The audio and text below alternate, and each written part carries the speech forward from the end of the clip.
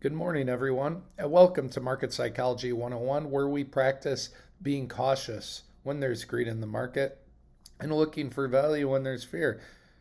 Today, we're going to be taking a look at crypto, Bitcoin, some of the major altcoins, and let's just start out with the Fear and Greed Index from pieinvesting.com.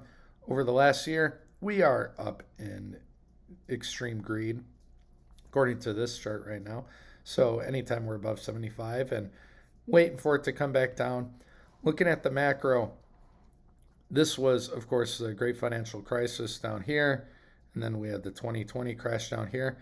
We do get levels where we can buy in to extreme fear. But something I want you guys to notice is sometimes we can be up in greed for a while. So patience is important. You do have to practice being calm and waiting sometimes for an opportunity and increasing your time in the market as opposed to trying to time the market. This does not mean there isn't places to find value.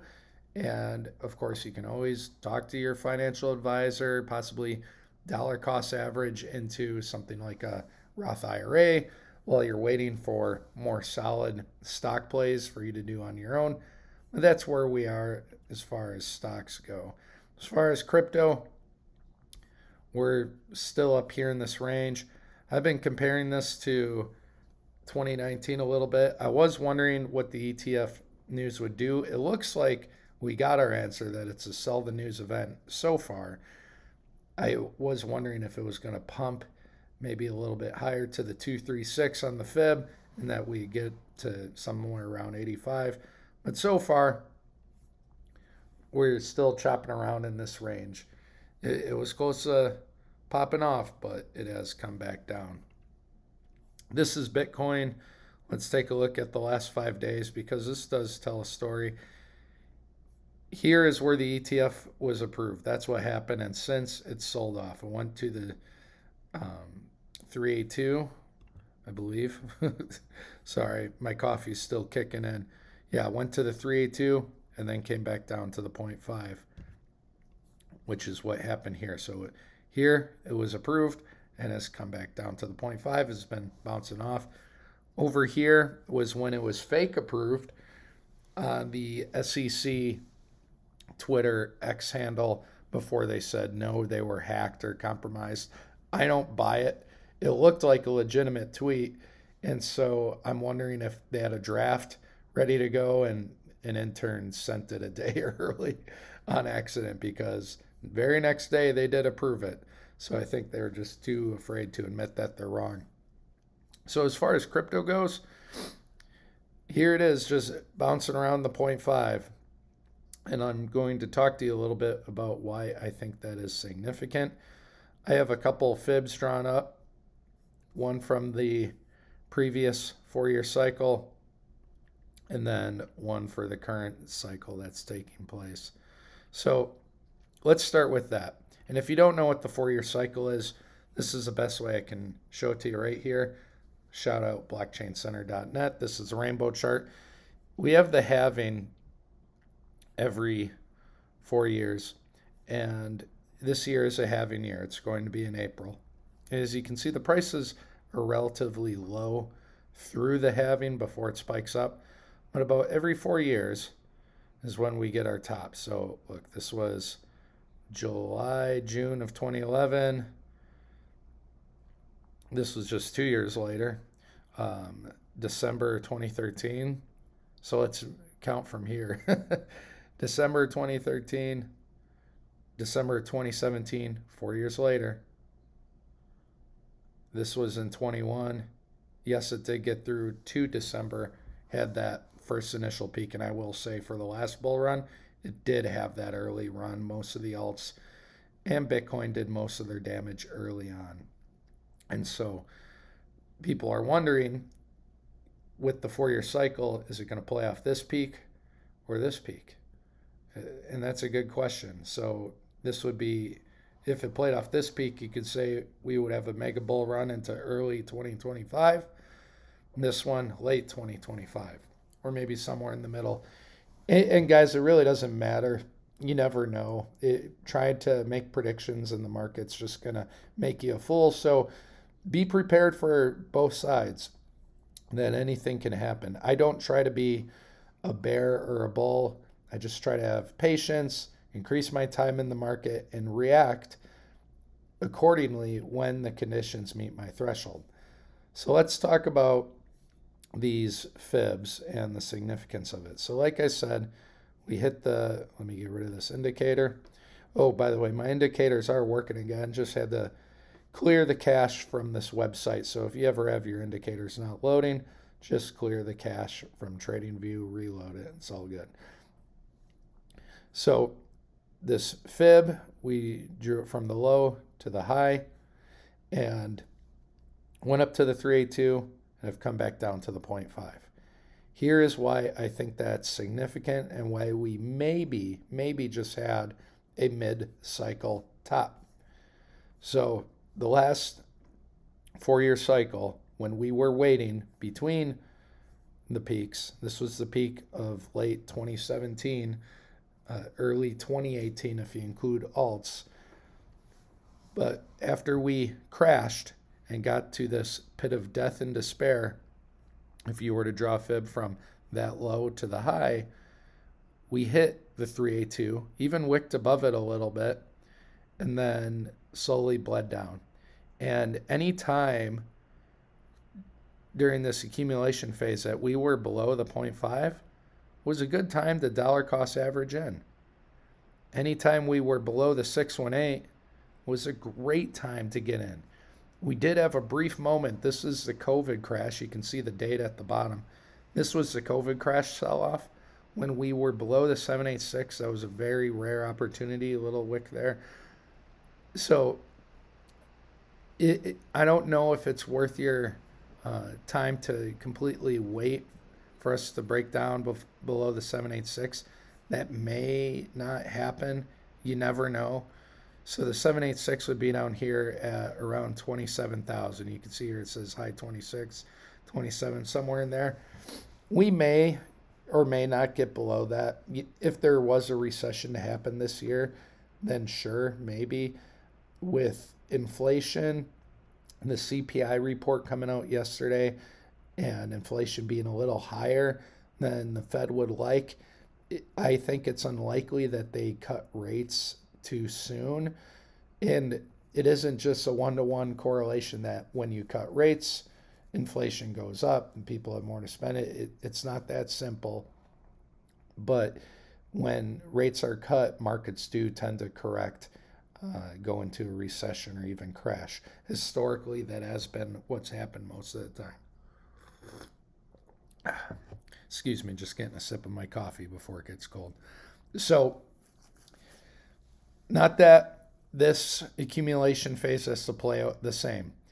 From that mid-cycle top from the bottom, that was about 6 months in there. So you can see January of 19 to July of 19. It was about 6 months from the bottom to the top, roughly. Here it's been over a year from the bottom to the top. So if this is a mid-cycle top, then maybe we are playing a 4-year cycle off this point here. You never know. And if it corrects under the 0.5, which is 42,000, maybe we'll find some time under there. Maybe we'll find some time under the 618, which is around 36,000, and possibly go down to 27,000. So I do think, in my opinion, not financial advice, I do think that accumulating underneath the 42,000 level may not be the worst thing. Now, should you do that right now? That's up to you. You're going to make your own risks. Here we're going to take a look at, this is total market cap, excluding Bitcoin and Ethereum. And it's been riding this trend line up for a while. As you can see, kind of hit this zone where there's a lot of stuff over here. This was a bit of support before falling off. So it seems to be a significant zone. I am wondering if we're going to come back down. What is interesting is with this 1020 MA crossover with Heikin-Ashi signals. And if we put it on weekly, I wonder if it's still there. Oh, but yesterday I noticed it did just give a sell signal. This indicator seems to give sell signals a little bit earlier than the UT bot alert, which confirms it. But so far, and obviously, guys, these things can chop up and down. So maybe it turns around, gets a buy signal. But so far, that's a sell signal indicating that it's coming down. It wicked below that average right there. That's probably the 10. And who knows, maybe it'll come down to here where the red line is the 20. And as you can see, there's already a lot of other support down there. Let's go to Bitcoin dominance. So Bitcoin dominance at a buy signal. Yeah, this is my point right here. Things can chop around a little bit. Had a sell signal, buy signal on the weekly. Hasn't shown another sell signal. And I've talked about how Bitcoin dominance, let's get rid of this indicator, chopping around is not a bad thing. So this was Bitcoin dominance. This is since 2018 or 2017, excuse me. And this was right here was around the mid-cycle top last time around. As you can see, we had this trend going up. Once we broke down through that trend line, and trend lines don't matter that much. Here is just a bit of support on that trend line right there. That'll come into play shortly. Once we broke down through, that was that accumulation phase I was talking about. And once we hit here, that's December. You can see at the bottom, December of 20. Where was that for Bitcoin?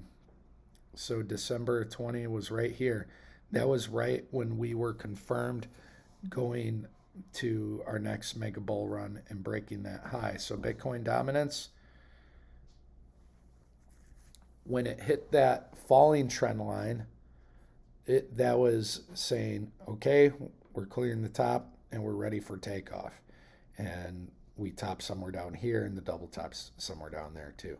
So I know some people have talked about how they're waiting for Bitcoin dominance to hit this trend line. Guys, I think if you wait there, at least according to this falling trend line, if you wait till there, that is the very, very, very last moment to even get in. So now that we've broken under, and this was the mid-cycle top, we just had the mid-cycle top, and again, we're breaking under. This one seems to be breaking under earlier, according to the trend line. So who knows what that means. But now that we're breaking under this trend line here, like we did back here, hopefully we have a little bit of time before we start blasting off. So right here, how much time did we have? That's from mid-January 2020 to late December. So we had a year. We had a year to accumulate. So maybe right now we have a year to accumulate. That would be my guess. We will see what happens if it plays out any similar to last time. Ethereum, what's going on with Ethereum? So this is another fib, low to high. As you guys maybe could tell, Ethereum really matches Total 3. If you just go back and forth, it looks pretty much the same. Of course, my neighbor's dog has to start barking right now. So, hey, shh. Sorry, I'm yelling at my dogs here. Really professional video. But as you can see right here, let's move this fib over so we can see where we're currently at. Try to match that up as well as I can. As you can see here, it almost got up to the 0.5, but has come back down to the 618. And I just drew these couple trend lines because I was thinking that maybe Ethereum would coil up in here before blasting off. And let's see what happens if, wrong trend line. So I'm just drawing from the bottom of the bodies right there. Let's do this one. Maybe it needs a little bit of adjusting now. So this one's still relatively similar. I'm trying to make this accurate. Moving the goalposts a little bit. So Try getting to the 0.5. It's come back down a little bit. This does make me wonder, what's the altcoin chart looking at right now? Let's reload this, and it's going to put us on the alt season. We're going to go to yearly. What's alt season saying right now? So right now, and by the way, this was the top in 2018 before we chopped around. This was that mid-cycle top down here. And what's interesting, we had this little blip right here before the mid-cycle top. We had this blip right here. But the way it looks, you would think that the mid-cycle top already happened. And what's interesting is where we are here is different than this 4-year cycle. Accumulation phase is different from where we are last time. So I do wonder, we had this correction, we hit the 0.5. Are we going to possibly bounce and then come back down to kind of a range in here? We'll see. You never know. And guys, I'm just trying to present both cases for bullish possibilities as well as bearish. So that's Ethereum. Let's take a look at some other altcoins like Link. This is just the most recent high to low. On the macro scale, that's where I have the fib drawn to the top back here. Hit that 786, got above it a little bit, and slowly come back down. If I like the volume-based support and resistance zone.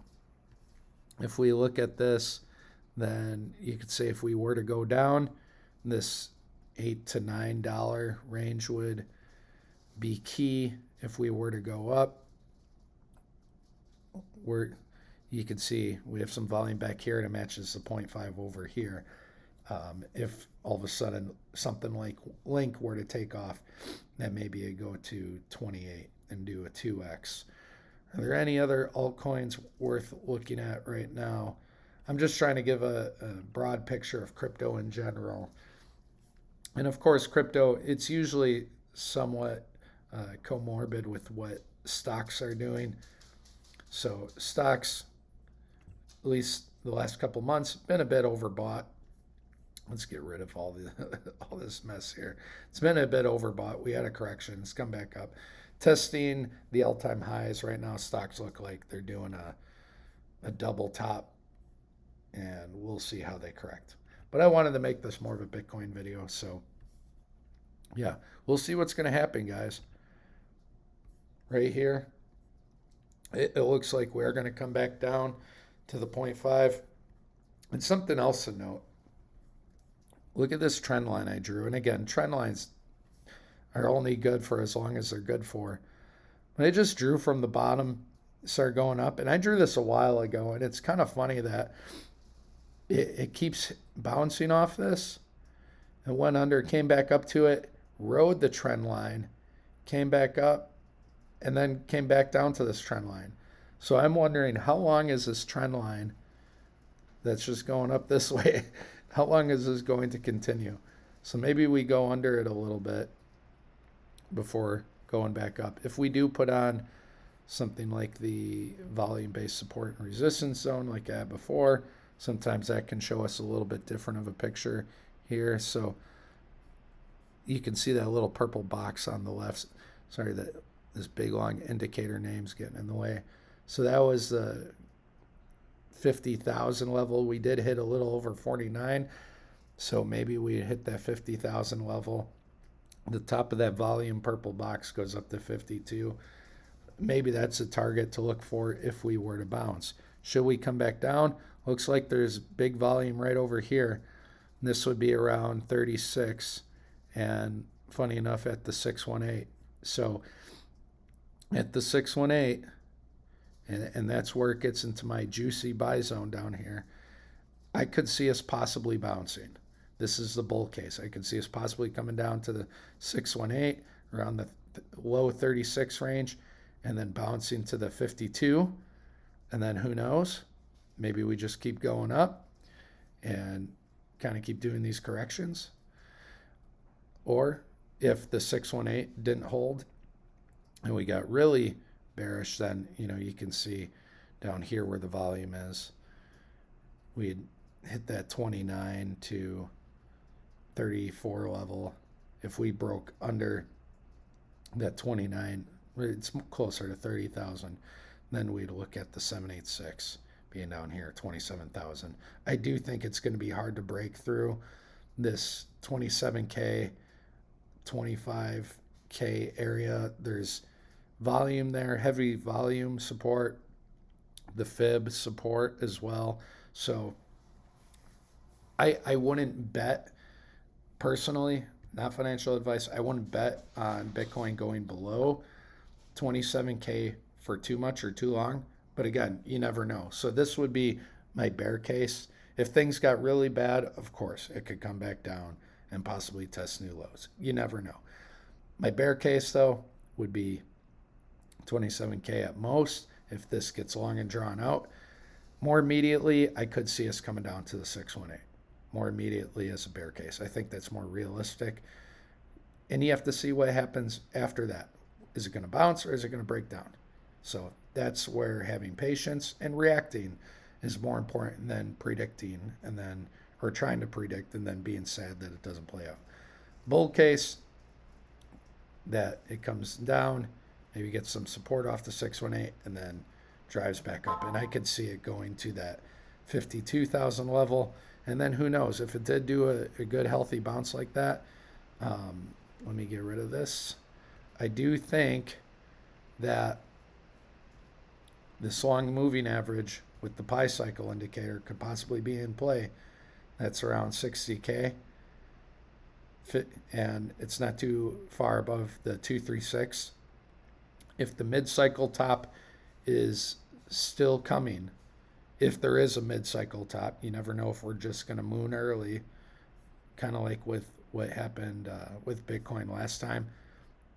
It wasn't 4 years from the last peak. It was more like 3.5, if that, closer to 3 years.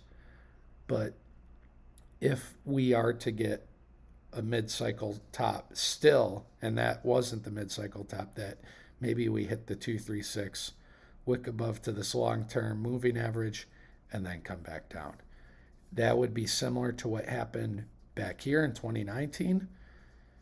We did wick above the 382. We never got to the 236. Once we hit the 236, that was the end, and we just kept blasting off. So this was only about 6 months from the bottom. Our mid-cycle top so far has been about a year from the bottom. You never know. You never know. So if we are to get a mid-cycle top later, then it might hit this high long-term moving average on the pi cycle indicator, which should be, again, around 56 or 57,000, possibly up to 60. That's my bullish case. And then, of course, if that were to happen, other alts would then follow it. I know alts are bleeding pretty well right now, and let me get rid of that. And Bitcoin dominance is also coming down, so everything's a mess. But we do seem to be getting a little bit of a bounce, and at least on Bitcoin, we do seem to be settling in on this 0.5. And we'll wait to see what happens there. Anyways, hope you enjoyed this video on the state of Bitcoin and crypto, at least for today. I don't think it's quite an opportunity to buy yet, for me personally. I do like that, at least within the last year, the daily has broken underneath the 50 on the RSI. So I am hoping that it gets down to the oversold area. And if it does, that might line up with the 618 down here and may give us some good opportunities to buy, whether into Bitcoin or other altcoins. We'll have to see where they're at. Maybe other altcoins like Link, Ethereum, Sol, etc. are just going to be at their recent highs over here. If any of those alts did come down to a lower volume zone, lower fib like we talked about earlier, I would be hard pressed not to buy. The risky take is, if an alt does come down, is it just coming down to bounce, or is it coming down to settling on a range? Because you could think maybe it's settling in and then boom, goes down. You know, like back, let me zoom out. Like back here, boom, we're settling in and then goes down. Not that it's a bad time to accumulate if you're taking a very long-term perspective. So that's all I got for crypto for today, guys. Hope you enjoyed today's video. Again, this is not financial advice, just my opinion for entertainment purposes only. And I am trying to build a community here for the newer type of investors who are looking at dipping their toes into stocks or crypto, trying to be safe about it with low, medium level risk. I've said this before, my rule of thumb when you invest, have it be something you use and something you like. So that's what I use for stocks. Crypto, barely any of us are even using this stuff yet, so it's way more speculative, and yet it still possibly is giving us a big opportunity to get in early to things. So if that's the case, we're trying to be patient and buy when we are oversold, when there's fear, extreme fear, when the RSI is low, when things meet our conditions. Not to say we can't DCA in, dollar cost average, when we are slightly oversold or in the middle of fear and greed. We can still do that too. But yeah, we're just trying to be patient and look for the best opportunities that we can. So hope you enjoy, guys. Have a wonderful Saturday. Take care.